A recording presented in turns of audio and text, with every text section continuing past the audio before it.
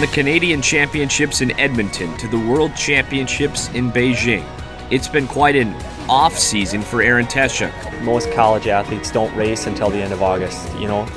Most everyone's done it after the NCAA meet. Maybe a few go on to the USA Championships or Canadian Championships. For Erin to go to Pan Am Games and then on to the World Championship, it's been a different schedule than most, but I think we've made it work really well.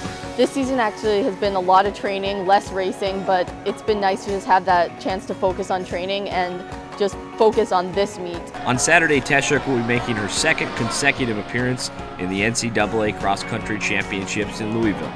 And after a disappointing finish at the meet last season, she is ready for another chance. She's become almost a different person when it comes to the competitive part of this. You know, she knows what it takes to prepare and what is important and what isn't going into a race. At this time last year, it was all much more of a new experience.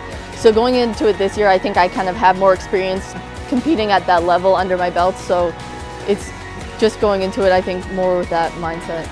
Erin has won every race she's competed in this fall, including wins at the Summit League Championship and the NCAA Midwest Regional.